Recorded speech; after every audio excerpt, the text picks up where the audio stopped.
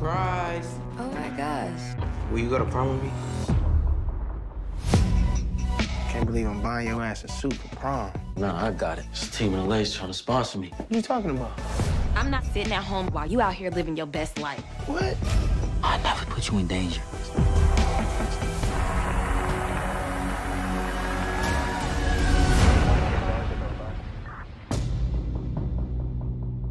Duda's getting this freak on with this young lady by the name of Bianca. And yeah, they know each other and it's 420, but guess what? They're interrupted by Rosalind, and Rosalind is telling Duda that, yeah, nobody needs to find out that he was the one that took out Q. If they do, they all get sent up for a long time. So Rosalind goes to see Victor because she knows that Victor knows who did it. And she just tells him, listen, he better not say anything or everybody's going to be implicated and go up the creek. Here we go with Cairo teaching Tiff and Rob how to grow this thing, but they find out that they need 2 separate locations to grow it right. They go to Victor to try to get a permit, but they're talking about 6 months out, but Tiff is not having it. She's still going to move forward no matter the danger. And yeah, your boy Rob questions Victor as to what he knows about Q. And of course, Q is in denial, deny. He's not going to say anything to anybody about this. Here we go. Yeah, definitely trouble. And they need a nanny, and they also need a maid. And yeah, Emmett is like, this is not the Fresh Prince of Chicago. So Emmett has to take the kids to work. This is definitely going to be a problem. They got to figure it out real quick. And that's what happens when you play house, right?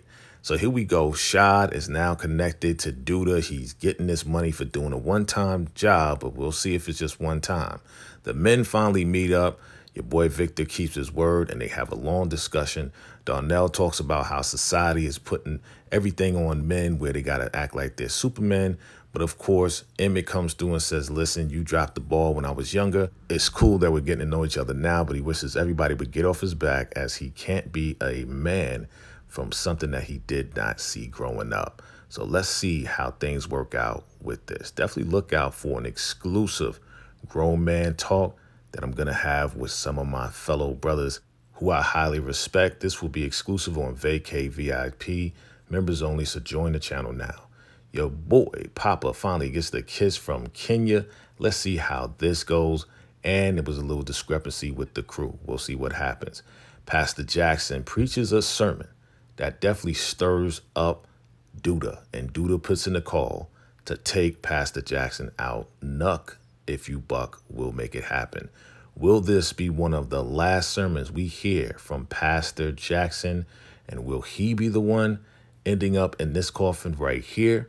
Listen, you guys drop your comments below. Let me know. What's going on, fam? It's your man, VACAY-JAY. Oh, yeah, and this is the What's Next for episode 5 of The Chi season 6. And this one right here is definitely going to turn up because it's prime time, family. That's right. Yeah, it's one of those nights. We're going to break it down. Let's go.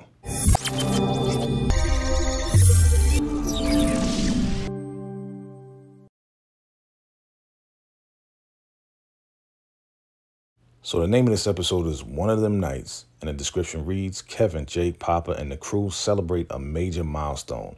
Emmett questions Duda, Keisha asks for help, Jamal issues a warning to Bakari over Lene, and Shad makes a potential life-altering decision. Oh, yeah, this is definitely going to heat up, family. I can see it. Let's break it down. So we see your boy, yeah, Big Papa, is surprising Kenya as she's walking into the job. And yeah, he has this sign real clever. It says, Anita prom date, meaning I need a prom date, but he's using Anita Baker's first name because she loves Anita Baker, right? That's their song, you know, and all of that. So yeah, she's surprised. He got the balloons. He got the flowers.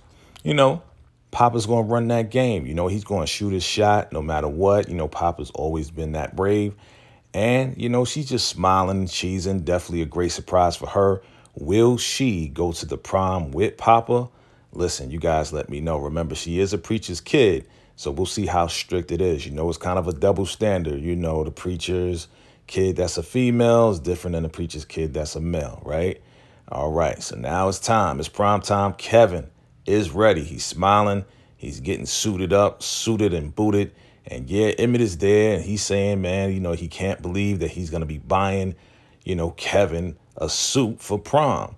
But Kevin says, hey, listen, I'm actually going to be sponsored, by this team. So, I got it. No problem. You know what I'm saying? So he's probably talking about his gaming team. And Emmett is just like, what? He's like clueless as to what's going on. He doesn't understand what's happening, but that's probably how, Kevin's going to pay for it. We see Keisha right here. She is ear hustling like a mother right now. You know what I'm saying? Listening to a conversation, you can see in her eyes, she is not happy with whatever's being discussed. But right here, we see Keisha saying, hey, listen, you know what I'm saying? I don't want to be here sitting here, doing this while you living your best life. And it sounds like a little jealousy going on. It sounds like, yeah, she wants a little bit more, wants to be part of the action. But Emmett, once again, is surprised as to her actions and what she's saying. He doesn't understand what's going on. Bakari brings those straps to your boy Shad. And of course, Shad, as he said in the last episode, he doesn't want any part of it. He walked out of the smoke shop. He doesn't want to hold nothing for nobody. He just wanted to do that one-time job, get the money and be out. And yeah, he's real adamant about letting Bakari know that he doesn't want to get caught up again, doesn't want to go back to jail, and that he needs to get out of the game once again. So being that Bakari is telling him, listen, I won't put you in danger, and he knows that Shad needs the money, he's dropping him a couple of bands or whatever the case is, and he's probably going to leave the straps right there and say, hey, you decide whatever you want to do with it, but I'm going to give you the money anyway. And he walks out, right? He's walking out. And yeah, Shad has to make a big decision whether he's going to keep it, whether he's going to comply, or he's going to get rid of it. We shall see. But it's prom night, family. That's right. We see J&J, Jake and Gemma walking down the steps, red carpet, the whole nine. They're taking pictures, super proud moment. We are watching proud parents, proud brothers and sisters, just clap it up for these kids. Man, they're finally going to the prom. Right after that is graduation. So as we expand on who's there, we see Emmett, we see Keisha, we see professional photographers, we see Victor and everybody. And yeah, that's right. We see Nina, Bakari, Lene, and Dre. That's right. It's time for the prom. It's time to have a good time. They've been working real hard. And we see in this picture right here, man, these kids have grown up. And you can tell, and just look at the picture, that's all I'm going to say, whether or not your boy Papa got a date or not, okay? You could just look at the pictures and see for yourself. I don't really need to tell you anything, all right? But again, they could be fooling us with these pictures. You guys got to stay tuned, find out whether or not your boy Papa got a date. From what I see here, it looks like Kevin, Jake, and Papa probably had a conversation about Kevin possibly dating Maisha, and they squared things away. So not at the prom to have a good time. They probably had a sit down and everything's cool. Pop is cool with it. They're all cool with it. And they're there to have some fun. And looking at this picture, it looks like Maisha became the prom queen. Well, I don't know who's the prom king, but we're seeing that she became the prom queen. And that makes sense because she's very popular. She's an artist now, still in school, still doing what she has to do.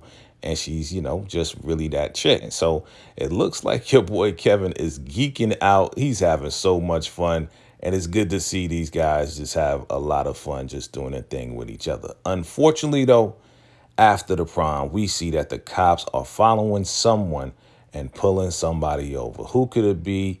Of course, it's Bakari driving his car. We don't know whether he's by himself or not. Most likely he's not. But yeah, he is bricks right now. And yeah, he don't want to get pulled over. You know why, right? So they're going to pull him over. He's scared. I'm sure Lene is with him, right? And she's scared as well. So yeah, 12 pulls him over, probably asking for license and registration. We already know that car is hot, is stolen, and most likely Bakari doesn't have a license, right? Come on now.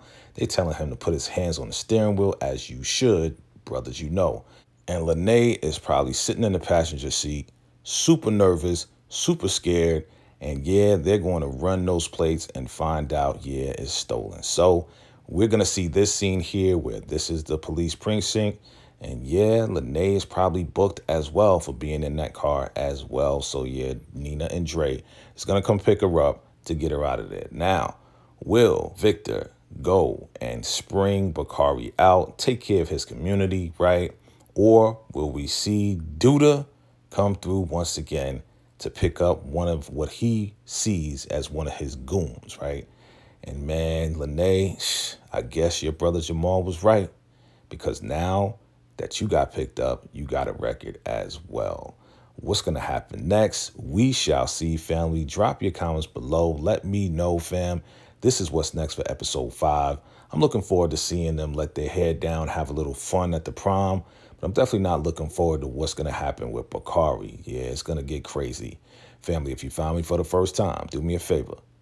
Hit that subscribe button, hit that like button. And absolutely, if you're loving the Shy, definitely hit that like button and hit that share button as well, fam. Make sure you check out Grown Man Talk, a VACAY VIP members only exclusive that will be released shortly after. All right, fam. Listen, I appreciate all the love and all the support, fam. I appreciate you guys, your likes, your comments, your shares. And as we approach 10,000, fam, I appreciate you and your subscription as well. Definitely share this out. Let me know. Drop your comments below, whether you agree or disagree. Drop your predictions as well. And if you like this video and love this video, definitely check out this next one right here. And until next time, salute.